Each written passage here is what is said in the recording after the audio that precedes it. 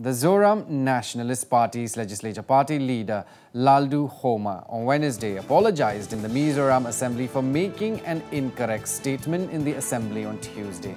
Lalduhoma and Sports Minister 𝗟𝗜𝗙𝗢𝗢𝗧𝗛 hurled accusations and counter-accusations on Tuesday about the financial assistance given to a woman football player during question hour. 𝗟𝗓𝗙𝗢𝗢𝗢 maintained that he did not say anything about the footballer when the matter came up on February the 10th, which the former Lok Sabha MP said that the former did and challenged him to prove what he said. Speaker 𝗟𝗓𝗙𝗢𝗢𝗧𝗛 intervened by saying that the record of the proceedings would be checked back by the officials and whoever was wrong has to tender an apology inside the House.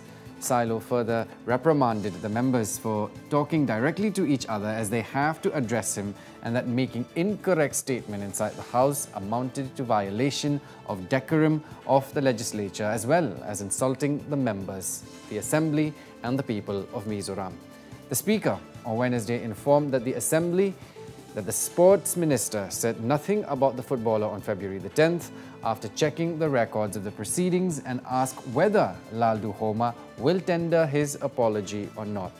The ZNP leader apologized for making an incorrect statement and asked the forgiveness of the members, the Assembly and the people of the state.